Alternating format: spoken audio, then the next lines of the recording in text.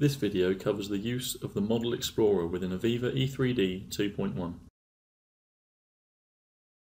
By default, the Model Explorer is docked in the left panel.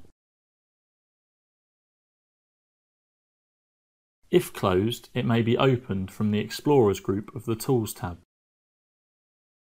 The Model Explorer displays the hierarchy of all the elements contained in the model databases. Click the arrow at the left of an element to expand the hierarchy below it. To work on an element, it must be first selected. It will then be referred to as the current element or CE and will be highlighted in blue. Selecting the CE is also referred to as navigating to. It may be achieved by clicking an element in the Model Explorer. Note that the properties form on the right has been updated with the CE's properties. It is possible to navigate to an element knowing its name by using the text box at the top. Typing in the text box will display a list of existing names starting with the entered characters. Clicking the name in the list will navigate to the element.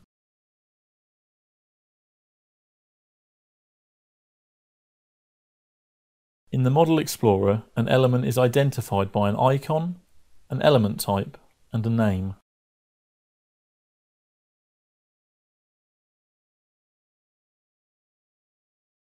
The element types Site and Zone are common to all disciplines and used to organise the project. Other elements are specific to a discipline, for example Equi, Silly, NOS, Box are used in the equipment discipline.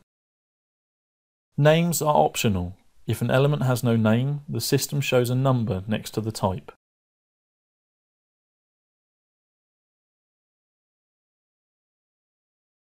Also, on most forms, unnamed elements will be identified by a constructed name.